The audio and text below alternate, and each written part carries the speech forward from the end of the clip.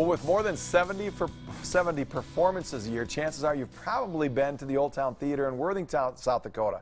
The historical place is known for its entertainment and delicious meals, and also for an event that promises a frighteningly good time. But if you haven't attended yet, our next guest has plenty of reasons why you should. Here to share some of the exciting activities you can take advantage of is Old Town Theater Executive Director Casey Ring.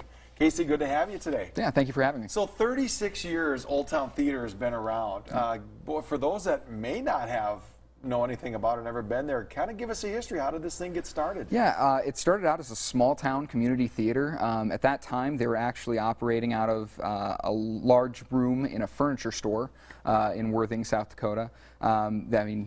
Very small operation, didn't have room even to host the meals and in a kitchen or anything, had to use the Legion next door to wash dishes. So from that, it just kind of grew and built, and we just garnered a really good following. Why Worthing?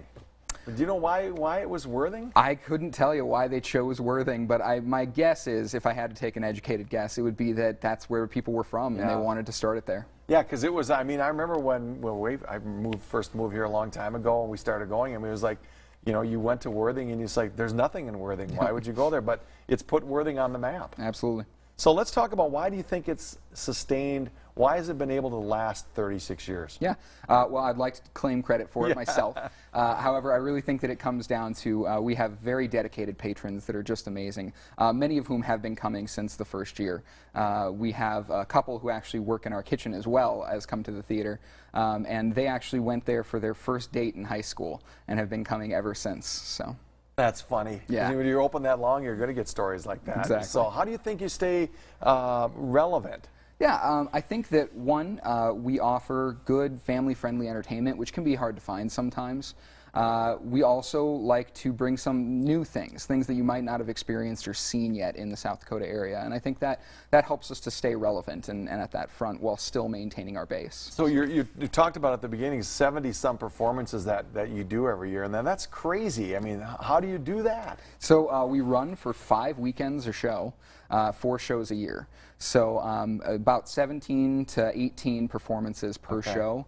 It adds up. Wow. So. But it's only 4 performances. Yeah. Well, 4 different shows. 4 different shows. Yeah. We do a fall, a Christmas, a winter, and a spring show. So what do you got coming up this year? So we just finished out our fall show, Going Bear. Next, we're going to do a very popular comedy called Blithe Spirit. That's our Christmas show. For our winter show, we're going to be doing a new comedy called 37 Postcards. Okay. And then to kind of throw in just a little bit of change up and something interesting, we're going to be doing Dial M for Murder for our spring show. A good murder mystery. So do you have struggles finding performers, backstage help, things like that? Usually not. We have very dedicated people for our patrons. We also have very dedicated actors, people who have really found a home at Old Town. And it's pretty common to see familiar faces there.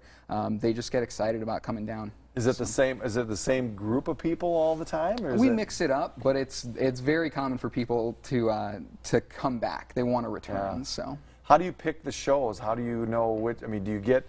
Help me define. Is it just straight? Like an On Golden Pond isn't a musical, it's just straight drama. How do you do musicals? Do you mix it up? We do. We try to do a musical about every other year just because they can be really big productions, but we know they're very exciting too and a lot of fun to do. Yeah. So we actually just finished out a musical at the end of last season. We'll be aiming for one next year as well. Really what it comes down to is there's a group of us who sit down with 100 scripts, and we start going through and we pick out the gems. As I said before, we like to find ones that we know are going to be favorites. We like to throw in something that's going to be new and maybe stretch it a little bit. So one of the other cool things that you're doing with the facility is having a haunted house. Yeah. So tell us about that. How long have you been doing that? Yeah, so this is our 3rd year doing our haunted house. We're very excited about it. It's a good fundraiser for us and also a good way for us to give back to the community. So we're going to be running that for 2 weekends coming up here, the 19th, 20th, 26th, and 27th. It's a fun walk-through haunted house. It's all done by volunteers and myself and my AD, and we just have a lot of fun with it. So is it, is the whole facility transformed into the haunted house? Oh, yes. So from the moment you walk in, the lobby is still there to check in and get your tickets and things, but it's decorated and it's spooky, and I love coming to work in the morning and walking into that. But then, yeah, the moment you enter into the theater area, we have a maze set up with frights and chills.